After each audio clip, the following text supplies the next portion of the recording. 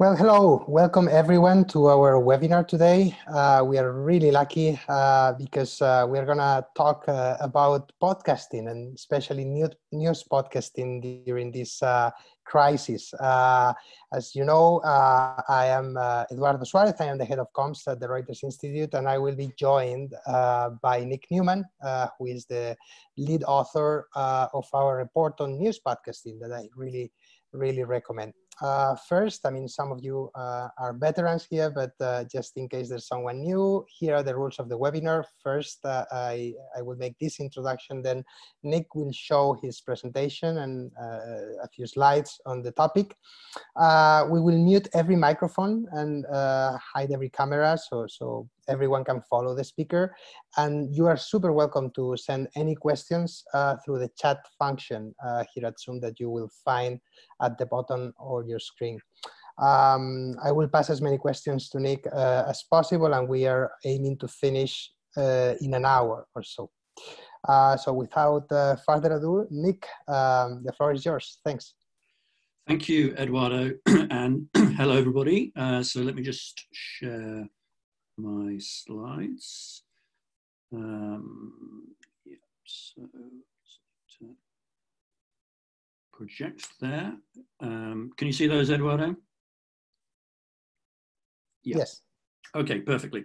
So I'm going to talk today about why audio and podcasts has become such a hot topic and some of the drivers, but I'll also relate it to what's going on right now in terms of the impact of COVID-19. And so I'm going to talk a little bit about the underlying drivers for growth. First of all, I won't spend too much time on that because I really want to focus on news podcasting and the opportunities within news podcasting. And that really was the focus of some research we did last December. And then we supplemented categorization and really looking at some of the supply issues by talking to publishers in a few countries, so 4 countries. Some of the publishers who are really leading a lot of the trends in audio, digging into their strategies around content, but also monetization. So I'll talk about that. And then I'll come on to what's been happening recently, so in the last few months in terms of the impact on audio and podcasting with COVID-19. I've been going back to some of the people we talked to in December and asking them what has happened in terms of frequency, content, length, what they're trying to do and what they're seeing in the audience trends as well. And then I'll just finish with a little bit some of my personal thoughts on what the impact of COVID-19 is likely to be on audio, and we'll have plenty of time for Q&A. So I'll talk for about 35, 40 minutes, and then we can have a sort of conversation after that. So I'm not going to focus too much on the audience side. So we've published at the Reuters Institute a lot of stuff about audiences. Other people have published a lot of stuff about audiences. But here's just a little bit of the evidence. Our own survey shows significant growth. You've got Edison research in the US, which has documented a doubling of consumption over the last 4 years, something like 90 million people now listening to a podcast monthly. Here in the UK, we have a Radar survey, which is the sort of standard for radio and audio, showing listenership increases for podcasts of 40% in the last year alone. And some of the other countries we've been looking at show similar percentages of growth. But it's not just the growth, it's also the demographics, and that's what's really exciting publishers. And you can see in the chart on the right there that young people, so under 35s in particular, are much more interested in podcasting than older groups. So under 18 to 24s, they're sort of 4 times more likely to listen to podcasts than people who are over 55. And last year we did a little bit of qualitative research around this and some of the drivers to understand what's going on. And this slide really sort of sums up some of the key reasons about why podcasts are working with younger people. So I think the first one, this is not just about younger people, it's about everyone. It's just a really, really easy format. It's really accessible. You don't have to do anything. A lot of people are talking about trying to get away from their screens, particularly at the moment, and you just need to let it happen, and it kind of washes all over you, as this quote says. I think the second reason is the on-demand nature of it. You're not being told by a radio scheduler what you have to listen to, when you have to listen to it. You schedule it yourself. And obviously digital natives, that's the way they think about things generally. And then the third reason I think is really interesting. So it's about sort of diversity of voices. And it's one of the things that makes podcasting different from radio. It's young people see radio quite often as stuffy. It's not for them.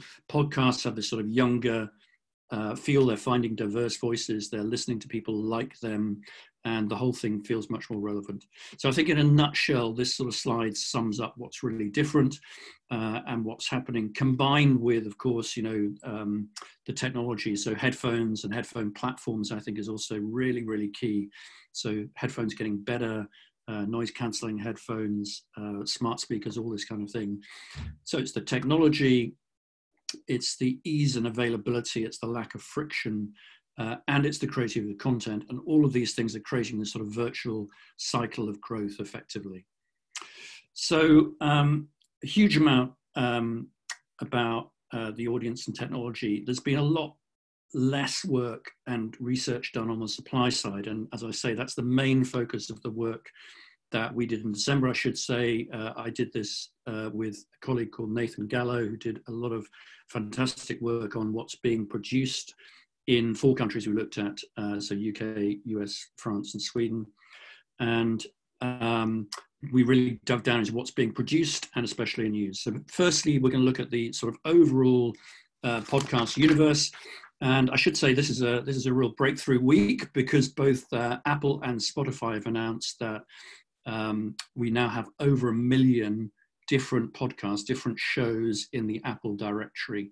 And Spotify also announced that this week as well. So both Apple and Spotify have over 1 million. And you can see the sort of exponential growth in terms of the supply. This is any podcast where you sort of move from relatively small numbers growing each year to now 200,000 new podcasts a year. And we were looking at the end of 2019. You could also see some of the tipping points. So how true crime podcast Serial was a real trigger, a global hit that I think gave people a lot more confidence about the medium and that how it could be different from radio. You also see the launch of The Daily in 2017 as another tipping point. And again, that really big growth between 2017 and 2018. So that's kind of all podcasts, and this data came to us from Chartable, who do data analytics. But what proportion of these are news is obviously the sort of key factor. And in the research we did with Chartable, we found that just 6% were what were in the category then news. So that's about 50,000 or 60,000 or so of those 70,000, those million podcasts. But if we then look at the episodes, so the individual charts, which is more based on consumption, we can see that news really punches above its weight. So 21% of all of the episodes, this is in the US, and it was similar amounts in the UK and Sweden where we looked at it. So news is really, as I say, punching above its weight, a relatively small number of shows being listened to proportionately much more. And then in some countries, you have these sort of aggregated charts. So there's publisher data in the US from a company called PodTrack. And if you look at their charts, their monthly charts or weekly charts, you can see that The Daily there, News Now. So basically news shows are in the top 3 positions. And right now, news shows are the majority. Now, this is a publisher chart, so it's an opt-in, so there's going to be more of a focus on publishers, but even so, it gives you another indication of how important news is. So now let's look at the different types of news podcasts. And a reminder, this is based on some analysis we did where we categorized effectively the top 200 shows in 5 countries. And I think it's important to kind of break this down into different kinds of opportunities, and that was the idea behind it. And we, you can categorize them in lots of different ways. We essentially took a sort of, let's take a high level 5 type approach.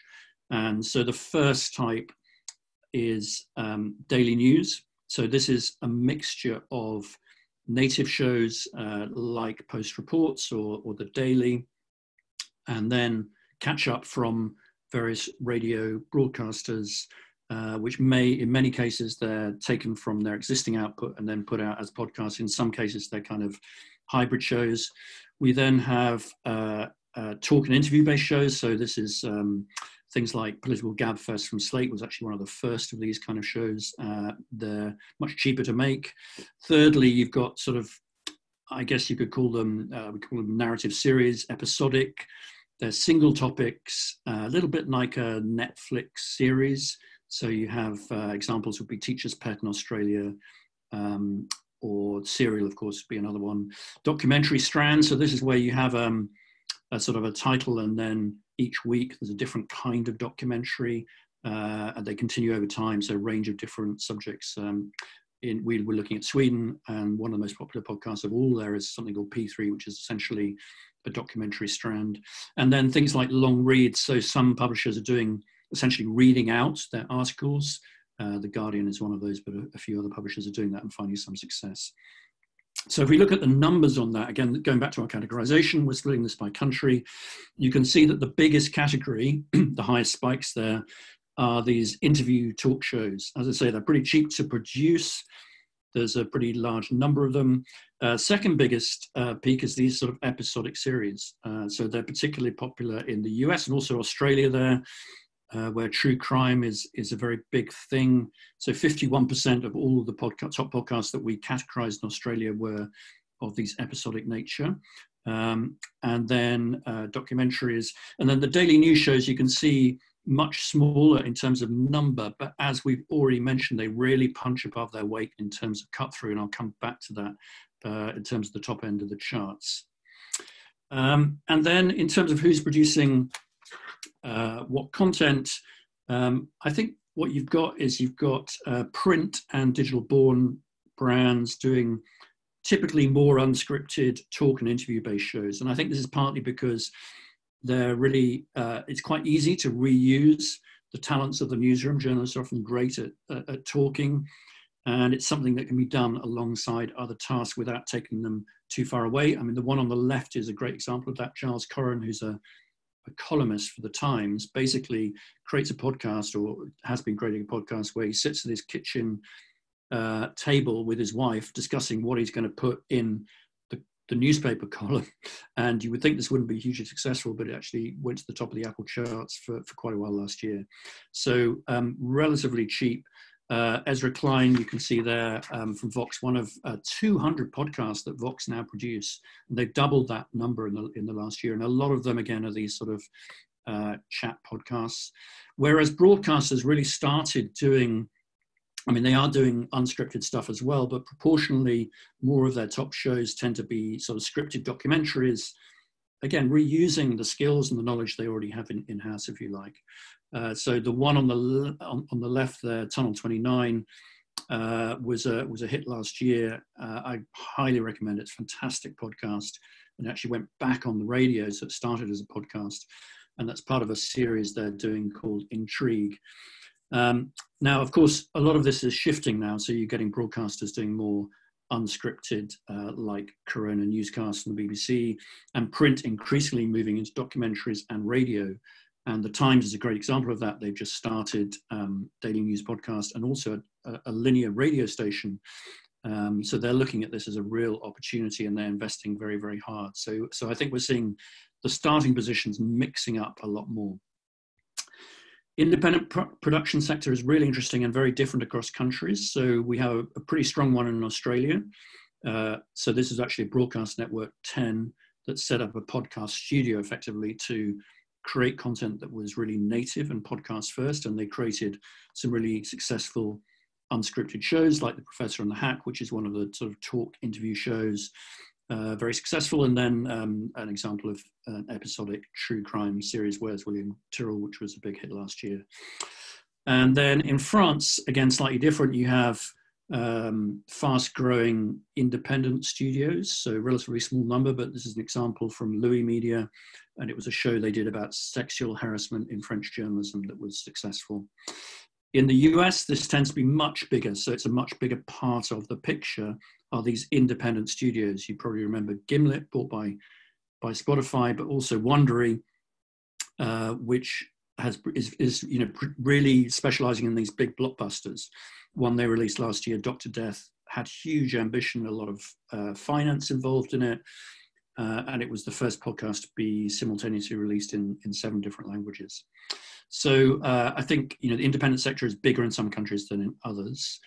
And then this is quite interesting. This chart is really looking at the differences between countries in terms of the percentage of people listening to non-domestic podcasts. So that's what this chart shows. Pink is the proportion of podcasts listened to that were not produced in that country.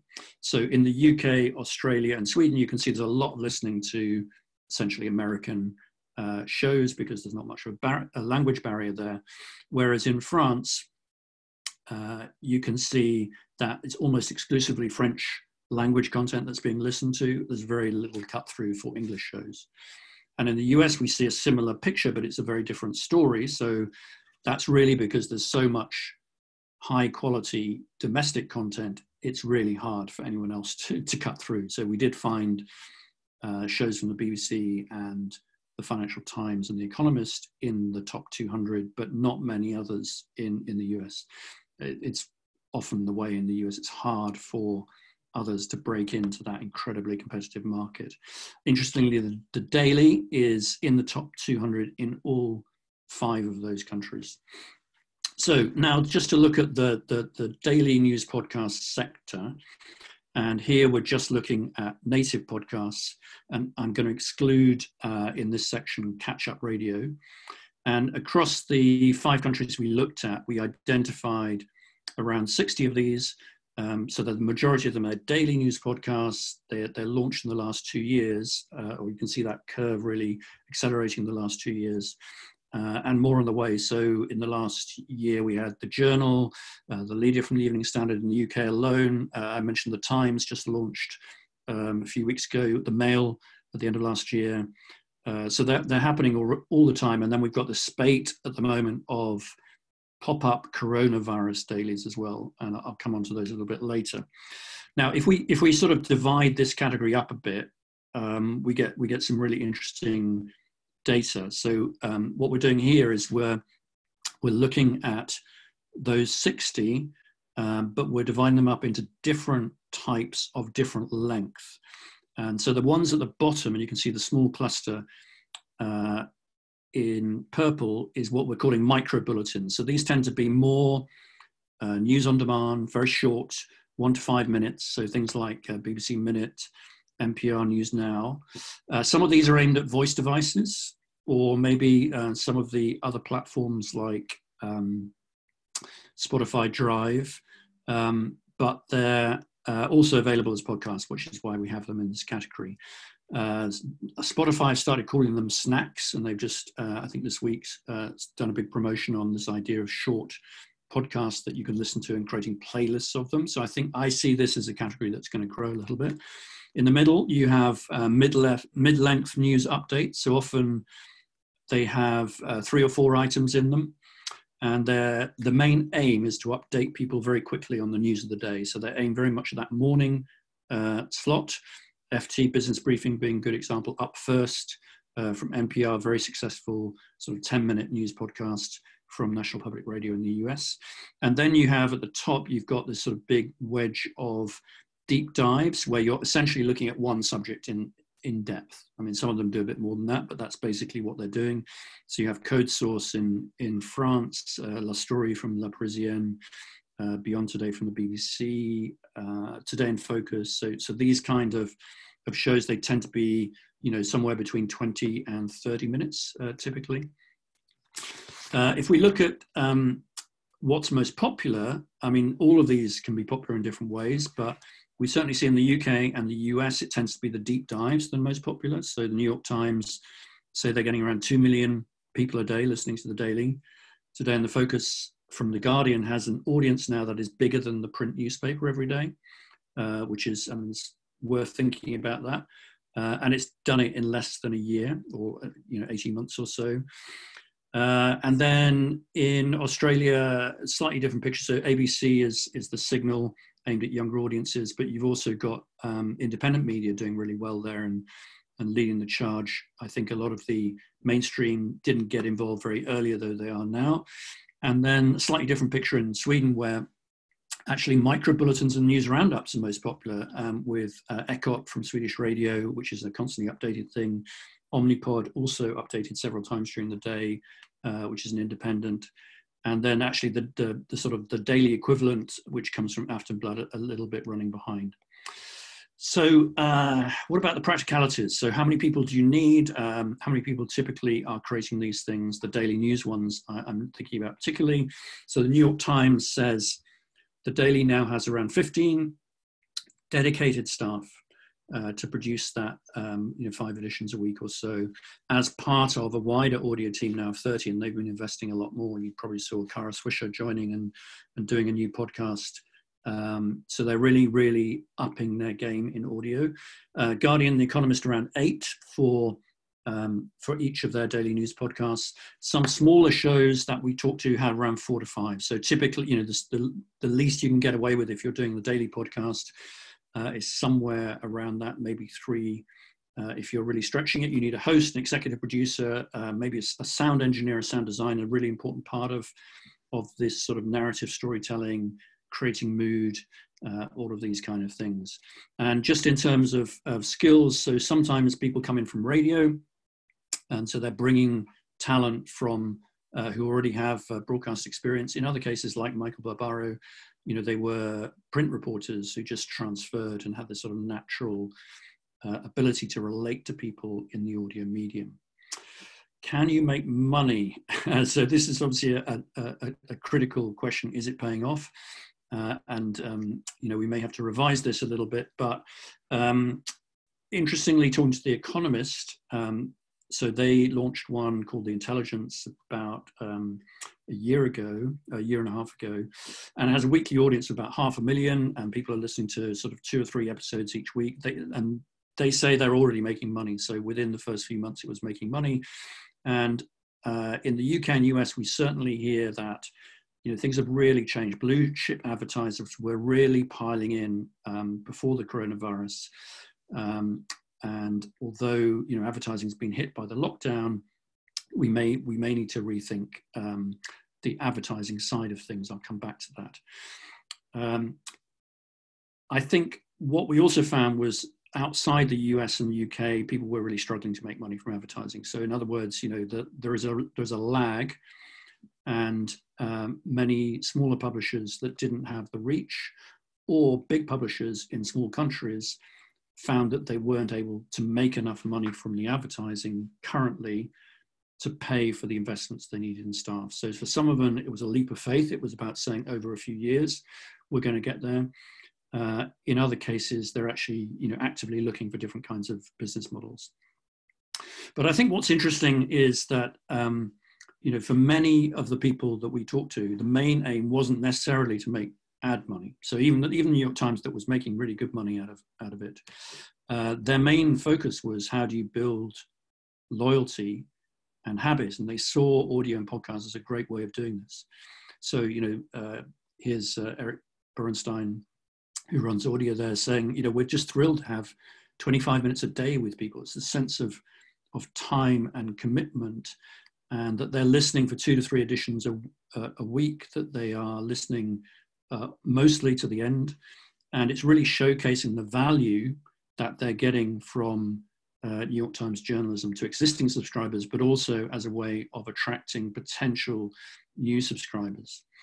And that's really the second sort of motivation, is to use podcasts to attract the next generation of subscribers. And I talked earlier about how difficult it is for publishers to get to that younger demographic. And this is really something that works. So National Public Radio talking here about their audience for podcasts. If you take a show like Up First, is 20 years younger than on the radio. So it's equivalent. It goes out on the radio about 5 a.m. and then through the podcast medium, and they see a 20-year difference in terms of the audiences. So this is really important for many publishers. And then I'm going to come on to COVID-19 in a minute. I just wanted to mention a little bit about the other really interesting aspect of this right now, which is the changing nature of the platforms themselves, and the growth, which I think we're going to see more of a host of new intermediaries in the audio space. So for almost 20 years, podcasts really was associated with Apple and the iPod and the iPhones. And, that's really starting to change. So this is data from Libsyn, which is a hosting platform. And this is just US data, but it shows there Apple is now down 57% of usage of podcasts that are played out through their network. Spotify market share of 13%. But in some parts of Europe, we find that Spotify has already overtaken Apple. We're going to have much more detail of that in the digital news report this year. But I think this is a really significant shift. There are now two major players in the market, and Spotify certainly is investing a lot in it. You also have Google putting podcasts in search results for the first time, and I think together these platforms are really helping to take podcasts out of this sort of little elite latte drinking bubble into sort of mainstream audiences. And that's definitely, Spotify's stated aim is to take it to a different audience, and also to help their own business model of increasing loyalty and stickiness. So they're investing 500 million or so in podcasting. That's in content, buying studios, and doing distribution as well. So just some examples of that: they signed up two very famous comedians in Germany for exclusive content. So the idea is that there are, this idea of originals or exclusives in the same way as you have with Netflix to attract people to the platform specifically. And then you have other initiatives like Daily Drive, which I mentioned before, which is kind of an automated playlist, which includes these sort of short snacks and music. So the idea is you're kind of recreating the idea of a sort of personalized radio station, which ultimately will work in cars and all the rest of it. And then you've got other platforms as well, such as paid platforms like Luminary, Podimo in Europe. There was some in France as well, small platforms that was trying to create a sort of a paid environment for podcasts as well. And I think in many ways this epidemic the coronavirus epidemic may move people a bit more towards looking at some of these possibilities of paid podcasts as well. And then finally, we should remember the broadcasters who are really worried about the platforms to some extent. They obviously want their content to be distributed, but they also want to keep control of that experience, and they want to have that direct connection with audiences on their own platforms and apps. So BBC Sounds is a really good example in the UK. Again, we're going to have more detail in the digital news report about how these platforms are doing for podcasts compared with Apple and Spotify. But certainly BBC Sounds is doing very well in the UK. And what's interesting is that they are often putting their content first onto their own platforms and then releasing them elsewhere. So this idea of windowing as a way of getting people to come to your platform first is quite interesting. The BBC has also pulled its content from Google because it says Google is preferencing its own podcast service through search. So there's a whole load of these battles going on. I think that is being addressed. So that's basically where we were at the beginning of the year. But obviously our world has sort of slightly turned upside down since then. So how much of this is still true? How much of it is relevant? What has changed and what's likely to change? As I say, I've been talking to some of the people we talked to in December to see what's been happening to their traffic. So firstly, in terms of traffic, it is a little bit of a confusing picture. So some publishers reporting drops, some are increases, and we're also seeing subtly different patterns in different countries. If we look first at the US, so this chart is from PodTrack, who I mentioned earlier, and a couple of things about this. So firstly, you can see that news podcasts, that's the red line, are the largest category in terms of year-on-year growth. And you can also see that the gap between the red line, the news, and the other categories grew at the beginning of March. So since the beginning of March, the gap is bigger. And the beginning of March is obviously when the sort of public concern really started growing. I think the lockdowns in the US started on the 16th of March or somewhere around then. And you can see that growth at that peak and then starting to fall off a little bit since then. Also a spike in business as people sort of start to worry about the economy, I guess, and then other categories like sport and some lifestyle stuff is flat or negative. So, as I say, a bit of a mixed picture.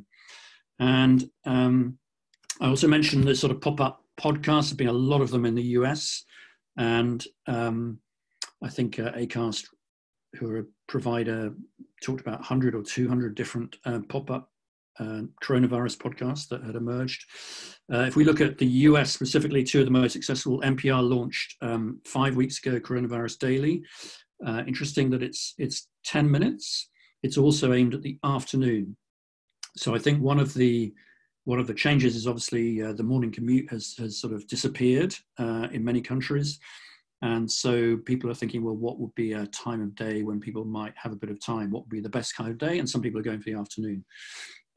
They say it's the fastest ever growth of a launch of a podcast, and it's still growing, but leveling off a little bit now. They've also been experimenting with different kinds of podcasts around mindfulness and curating other podcasts within Spotify and within their own NPR One environment as well. So I think that's an interesting development. Some of these experimentations, I think you get these major events like COVID-19, and it leads to people thinking differently. And I think that's a really good example of it. And then CNN was actually one of the earliest into this space. And again, I think it's really interesting to see the length there. Again, it's 10 minutes. So people don't have the longer commute anymore. One of the reasons that the length was 20 minutes or 30 minutes is because that's nearer to the length of the average commute. And this is also an example of one where they're really trying to leverage specialism and medical expertise. So their medical correspondent, who's a medical doctor, interviewing other experts about it, and there's a real sort of thirst and hunger for that. So it's right up in the top 20 of Podtrac. And we're seeing this elsewhere as well. So this is from Germany, Das Coronavirus podcast. It's a huge hit, hosted by Christian Drosten, and one of the leading experts in the world on coronavirus. So he was one of those that found SARS and brought it to the attention of the world. He's also advising Chancellor Merkel, and he's developing his own tests at the Charité Hospital in Berlin. Now, you would think he wouldn't have time to do a podcast, but his motivation for doing it actually was to get better information out there. And he was sort of fed up with being misquoted or taken out of context within the constraints of generalized media, such as television, as you can see there. And his view is that podcasts are just this amazing medium to get the story out in depth and with real authenticity. So the format that they've chosen, and this is working with German public radio called Northern German Radio, NDR. So science journalist interviews him, and then there's questions from the audience. And the format really allows him not just to say what he knows, but also to discuss in a nuanced way some of the hypotheses as well about the balance of likelihood that this might be true or not, and to take questions in this sort of discursive manner. And here's Norbert Grundei, who's the program manager, who came up with the idea, saying that one of the real sort of benefits is that the podcast, ordinary people are getting the same information as Chancellor Merkel is getting, and I think that kind of idea has been a real draw in that particular case. This is Sweden. So this is an aggregate chart from Acast, who act on behalf of a lot of publishers, so they can really show the wider pattern.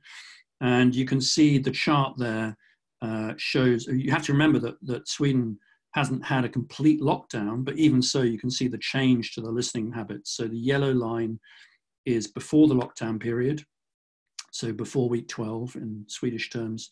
And you can see that big morning peak and then a little bit of an afternoon peak, and you can see how that's flattened off, essentially. The morning peak the morning commute has broadly disappeared.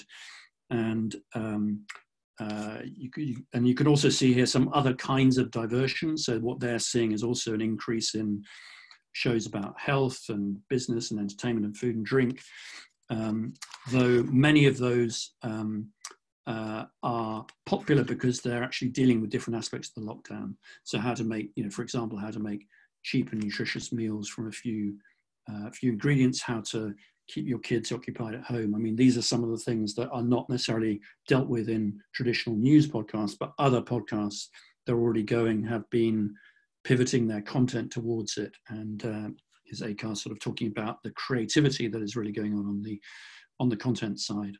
Swedish Radio is the biggest podcast producer in Sweden. For them, overall listening, on-demand listening is down. So people are at home, and you know that sort of, they're not necessarily in the gym or on their commute, so the overall on-demand bit is down. But some news provision is up. So I mentioned ECHOT earlier, so up 50%. So much more interest, obviously, in what's going on in coronavirus and more access of those. They also mentioned that their clips, which is very short on-demand audio updates within their app, was up 75%, and from their website. So, you know, essentially, that again, it's just showing the same picture, that news is up, other genres are a bit down. UK, everyone is doing pop-up podcasts. This is just literally a sample of what's available. Again, interesting that a lot of these are 10 minutes. Telegraph one, for example, 10 minutes. I think it's the first time they've done a daily use podcast. Some are longer and much more discursive, like the BBC's coronavirus podcast, which was very interesting. It's kind of came out of originally an experiment around Brexit. And it was called Brexitcast, and it was kind of an example of a different tone, correspondents being allowed to let their hair down and be more authentic and take questions from audience and all of that kind of thing. And they've carried that through to last year's election, when it was called Electioncast, and now it's become Coronacast, coronavirus newscast. So I think, you know, some experimentation that happened before is being, some of the learning from that is going and being taken on through. In other cases, rather than having the pop-up, people are just reusing the same brands. So The Guardian have this very successful podcast called Today in Focus, and essentially it's become a coronavirus podcast, as you can see here from some of the episodes. And they have changed some, you know, a few things around. So sometimes they do just a single edition, just one subject. Normally it's two. But they've tried to incorporate the same ideas of character and casting and human stories and really sort of bring those out. So there was one I listened to last week, at this one about surviving ICU. So somebody who'd been through coronavirus and been in hospital and almost died, thought he was going to die. It was an amazingly powerful human story told in 25 minutes. So you know, this is the kind of thing that podcasts can do that makes them different from, you know, traditional radio. Financial Times, broadly, same approach. So sticking with existing brands like the news briefing that I mentioned earlier, but tweaking the content for the new normal. So news briefing, I guess, lost some of its purpose and its audience, because the whole idea of it is, you know, give me 10 minutes and I will give you everything you need to know at the beginning of the day as part of your commute or your morning routine. But now people have different morning routines. They're kind of changing it and doing a bit more analysis and maybe some slightly longer items. And they also recognize that it's being listened to throughout the day. So this makes it more difficult, because you're not producing something where you know the state of mind people are in. Just as an aside, they also did some audience research during the period of the coronavirus, and people talked about the change of routine, that they didn't have a commute anymore, and that they found it difficult to find time for podcasts. I know my podcast listening has gone down, because you're not really alone in the same way. And so that takes away, and most people have been listening to podcasts alone rather than together. On the other hand, I think that it's maybe sparked some different ways of thinking about podcasts and different times of day. So maybe afterwards this will be beneficial, and we'll have some new routines as well. And then they also, a very interesting experiment they were doing around paid podcasting with this one called the Rachman Review, which was actually behind a paywall. They took it out from the paywall, audiences doubled, it's really grown. And then he talks to, you know, fantastic, he's got a great contacts book, in this case, Greg Harlan Brundtland, Francis Fukuyama, talking about the big ideas, the bigger picture, and that's done really well for them. Denmark has used this as an opportunity. It's been planning to do a daily news podcast. It launched in the middle of this, and very strong early figures. Again, it's called Restart. It's focusing on coronavirus. It's had a very, very successful launch. And Politiken, which is one of the most popular quality publishers in Denmark, has opened up its paywall. So it had a strategy where the podcast was for a number of days a week behind the paywall. So it put it open, which obviously increased the audience a lot. But they've also shortened the length. Again, going back to this idea that people don't have the same amount of time, they're listening in a different context, and they've increased the coronavirus focus. And then finally, Australia. So GfK, who run the radio and audio measurement across publishers, say that 1 in 10 are listening to more podcasts. So here's a country where apparently people are listening to more. And ABC, again, similar to other countries where the news podcasts are doing very well, some other ones doing less well or have been pivoting. And they were talking here about often taking existing brands, so in this case, something called Mindfully, and rebranding it as Corona Calm, and giving people these sort of 5-minute meditative exercises or different ways of thinking about the world that are appropriate for the lockdown. So I think a huge amount of sort of creativity and thinking that's gone on during this crisis. So what does all this add up to? I think in terms of the impact, I think it's a mixed result in terms of audiences. Some genres like news are doing better. Others have definitely, like sport, for example, because no live sport, are broadly doing worse. The patterns of listening have changed, so there's less of a morning commuting peak. Obviously, that will probably come back, but maybe not to the same extent for some time, which makes it harder to target for one use case. I think there's a really interesting one here about quality and what that means. So I think, beforehand, particularly if you were a radio producer doing podcasts, you would really care about the quality of the audio, and all the training and manuals would say this. And a lot of that has gone out the window, and audiences seem to love it. So, this idea of authenticity may be trumping perfection, and that may be being a bit of a breakthrough for radio producers who are trying to basically almost overproduce some of these things. So I think that may be a legacy that continues. I think some of the big series have been postponed. So these really depend, they're very expensive. They depend on advertising or underwriting. And that's clearly going to be effective for some time. So actually getting the finance together to do these big blockbusters is probably the thing that's going to be most affected. Whereas the sort of talk interview shows and the news related stuff is going to be easier to keep going. And then I think, there's just the general, we know that we're going to have this general economic downturn means that I think we'll see a shakeup. I think we'll see some less performing podcasts be discontinued earlier than they otherwise would be. And then acceleration of new models, experimentation, pop-up formats, these kind of things we'll probably see a bit more of. And finally, just a little bit more widely, from everything, what persists, I think I think we can be pretty sure now, not just around this, but before it, news and politics is a major driver of usage. This whole idea of daily news podcasts, which wasn't even around a few years ago, is a major part of the picture now, and with significant opportunities. Out the R, I think that will come back. I think the long-term benefits of time and listening is going to be important. And this benefit of loyalty and habit and attracting young people is incredibly important. And then I think the platforms is very significant. So podcasts have been around for a long time.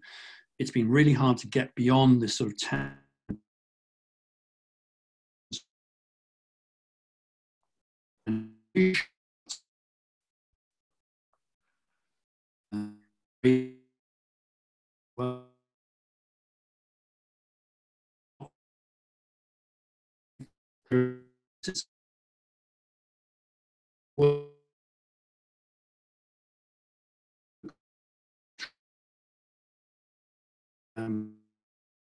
it,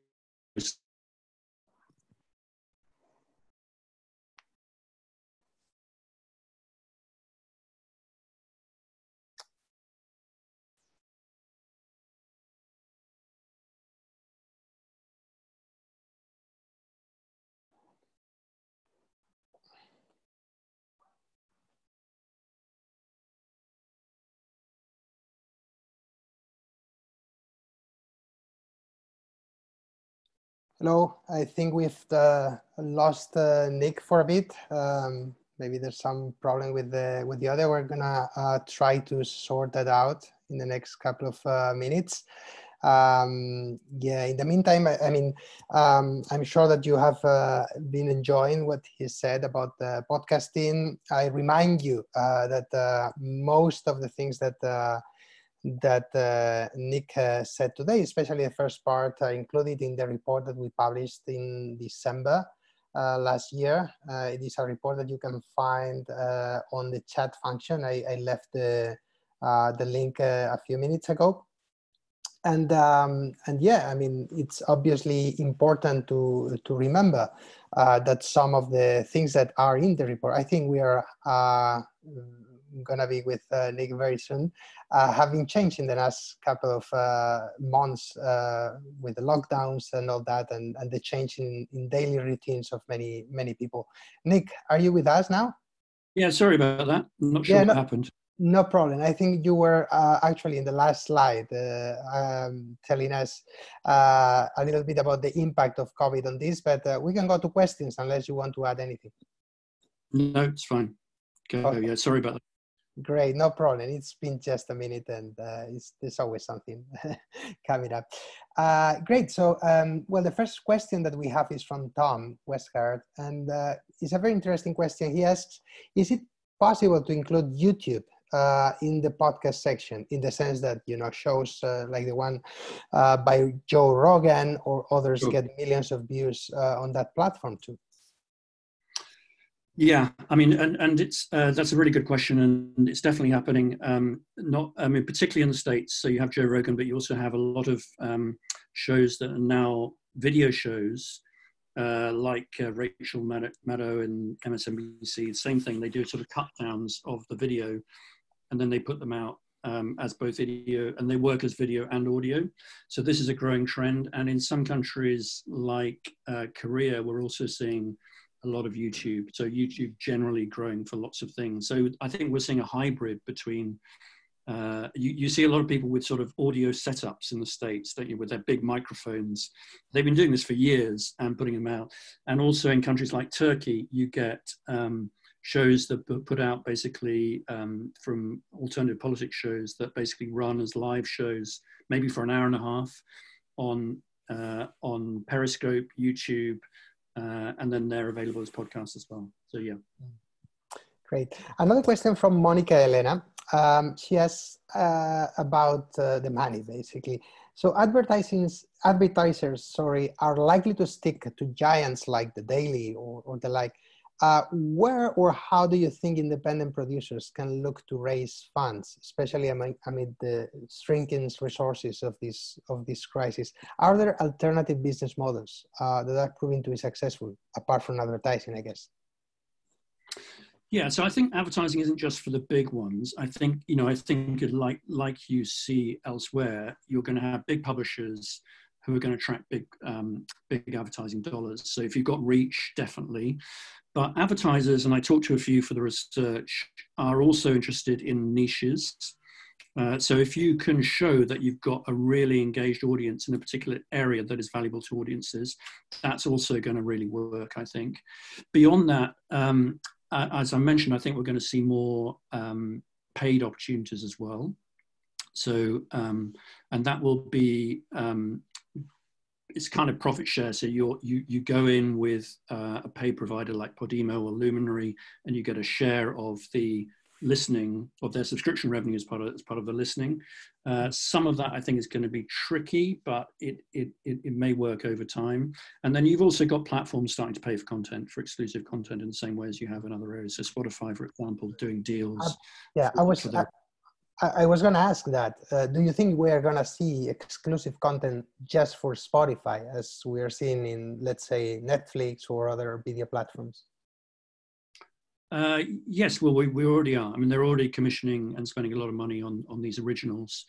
You know, I think I mentioned one, maybe I didn't mention it, but the story of The Clash, which I really enjoyed, I don't think is available anywhere else. And it was a co-production with BBC Studios. So BBC, you know, all the archive that BBC had, they put together a fantastic sort of 6-part series, which you listen to. But what it was great for Spotify, because it also encouraged people to listen to more music, because you had sort of playlists associated with it. So they're very heavy into things like music documentaries. And as far as I'm aware, that was completely exclusive. I think in other cases, they will pay for first use. And then later you can then release it into other platforms. So you get the kind of best of both worlds. So I think we're going to see more of that as well. Well, our friend Steinar Larsen has seen all the figures about Sweden, and he's asking about Norway. I don't know if you have any data or some insights about the Norwegian market in podcasting. Not really. I mean, for the research that we did, we just really focused on 5 different countries that we felt were interesting, and I guess Norway is relatively similar to Sweden in terms of a very strong public broadcaster like NRK doing really interesting and versioning a lot of stuff, but I don't have specific information about Norway. A question from our friend Corinne Podger. She's asking particularly about how to monetize podcasts for children, if there is any experience or any podcast for children that you are aware about.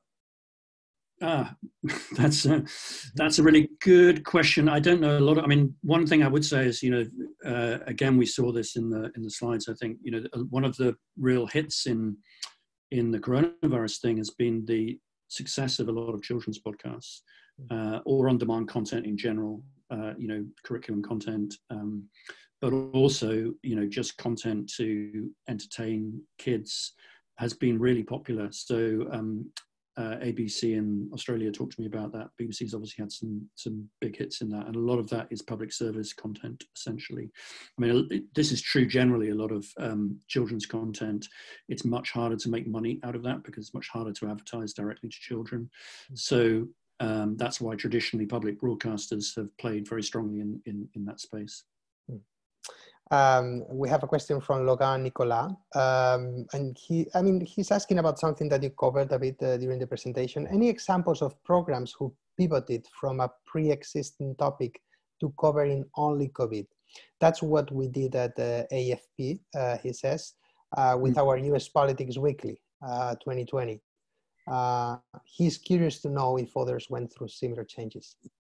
Yeah, I mean, I think that's definitely the case with most of the daily news podcasts. I mean, they've essentially become coronavirus podcasts, even if they haven't rebranded themselves that way. And I showed you the Guardian's example where I think on that list, everything was about coronavirus. But I think the benefits of that, that is the benefit of having that daily news podcast thing, is you can just sort of switch it and, you can really, whereas if you tie yourself into a coronavirus podcast and you find that suddenly attention is dipping, or you do, I mean, a lot of people are doing US election. Well, that's going to run for a while, and you're going to really reach a niche of people who are very, very super interested in it. But you're also going to want to do that within your daily news podcast. So you have to decide where you're going to focus, basically. Mm-hmm. Yeah, a question about the attention dipping too. I mean, do you foresee some kind of news fatigue about this topic at some point? Because this is going to stay with us for, months, potentially a year or two. Do you think there's some point where, we are fed up, or some part of the audience fed up with this? Yeah, I mean, I think that's true already. I mean, as you know, Eduardo, we published some research around this in the last few days. And if you look at most of the audience data, we saw that huge surge in interest, and then it's sort of come back to a new normal, which is in some cases a bit above. And people talk about, it's not like, well, we're avoiding news. It's like, we don't need it all the time. We've come to our own sense of how much new we need to find out each day, and we've got our own ways of doing it. And we're not going to devote as much time as we did during that peak. So I think that's kind of where we are. I think within that, there are going to be lots of new opportunities to continue to engage people and think creatively about how to keep people engaged as the story moves on to different phases. And that's why I think some of these ongoing formats like a daily news podcast is a good thing to have, because you can just sort of adjust and really listen to your audience about what they might be interested in. A question from Laban Onserio from Kenya. He says that they have seen a rise in podcasting in Kenya, and he's asking specifically about the duration of the podcast to maximize engagement. Is there any rule of thumb on this, depending on the topic maybe or the format? Sure. Hi, Laban. Good to see you. Thanks for the question. I think it depends on the kind of podcast you're talking about. So I mentioned some of the lengths earlier. So typically people, when there was no lockdowns going on, people were looking at the commute, and you know what the average commute is. It's slightly longer in the US, which is why some of their podcasts are nearer to 30 minutes, and it's a bit shorter in Europe, which is why they're nearer to 20 minutes. So a lot of publishers are thinking that way. It's a good length of time to tell a story if you're doing a daily news podcast. But in other cases, if you're basically looking to fill a different purpose in people's lives, like a daily meditation, it might be 5 minutes, So I think you have to think about what you're trying to do and what the audience need is that you're trying to fill at any particular moment in time. And the other thing I would say just about Africa and Kenya is that, again, in some parts of the world, you have a real problem with the business model. So there is virtually no business model in Kenya for podcasts. So it is growing and people are interested in them, but that's one of the things that's holding podcasts back in Africa. The other thing that's holding podcasts back is bandwidth, which is less of a problem in Kenya than it is in South Africa, for example. But it means it's very, very hard. The moment for podcasts is not right here in South Africa, and it's not right here in Kenya either, because not all the conditions are quite there yet, like the advertising and the bandwidth. Staying in Africa, we have a question from Kate Bartlett, and she's asking precisely about South Africa, and she's saying that, well, basically that the latte drinking audience that you were talking about before are mostly listening to US podcasts, and she's asking if you see there is a space for some kind of domestic podcast, listening there. Yeah, no, I think there definitely is. There's definitely a gap and an opportunity, and I think it will grow. It's really a question of timing. I think from memory, I think weren't News 24 doing something in South Africa or starting something in South Africa, and they were definitely thinking about it. And I imagine some of the other publishers are too. But the real problem is bandwidth. So apart from the people in offices who've got lots of bandwidth and people who are working for international companies, they've got access to that. But outside, it's really hard to distribute the stuff because of the cost of bandwidth in South Africa specifically. In other parts of Africa, that's less of a problem. Isabel Bannerman is asking about the public service broadcasters and the kind of differences between the podcast that they produce and the podcast produced by anyone else. Is there a pattern there? I think that's just more difficult for them because essentially they're competing with themselves. So, essentially you're creating a product that is going to take away attention from your flagship programs at the same time of day. So I think that's difficult internally. And so what many of them did was they basically said, well, we're not going to do that. We're going to basically go for young audiences and create something for young audiences. But young audiences don't necessarily want a news podcast for young audiences. So I think some of those have not been that successful.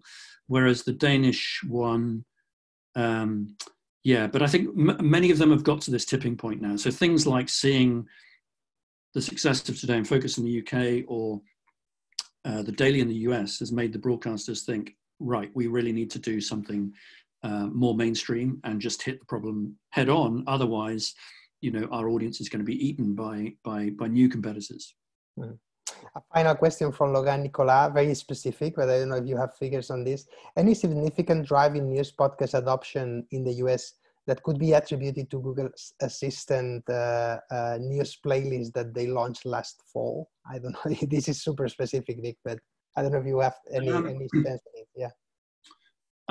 So I think it's probably, I don't know. I mean, I think essentially what we're talking about here is Google's sort of audio service where they teamed up with various publishers, and those publishers, and you can now ask your Google Assistant for specific news about coronavirus. In fact, we're seeing Apple have introduced a similar service with Siri as well. So you can now ask Siri specifically about coronavirus.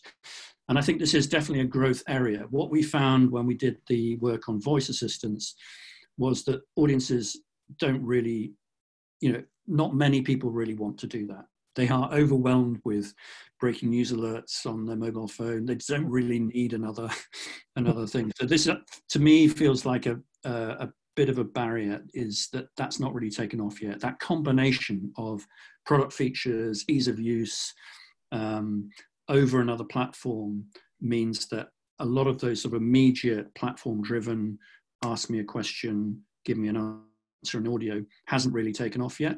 But I don't have any evidence for exactly what's happened since they launched it in the US. My hunch is it's not doing brilliantly yet. Well, thank you so much, Nick. I think it's been a real pleasure to listen to you. As we have a bit of a problem at the end, but as Joe Sheldon said in the chat, authenticity trumps quality, as Nick said before. So this is case in point. Well, 3 final things for everyone. First, thank you, everyone. I know how busy you are, how difficult these times these are for you, and we really appreciate that you make the time for this webinar. Second, I will send you an email in the next few hours with the video of the event and also with the slides that Nick has just shared with us, so you can rewatch the video or check the slides, whatever you need. And finally, as I always say, please wash your hands and stay in place if your government says so. This is a really tough time for everyone, also for journalists. And if you have to report outside, please follow the basic hygiene rules. Thank you again for coming, for staying with us. We will have events next week on Wednesday and Thursday. We will announce them in our social channels. And yes, we will see each other next week. Thanks a lot. Bye.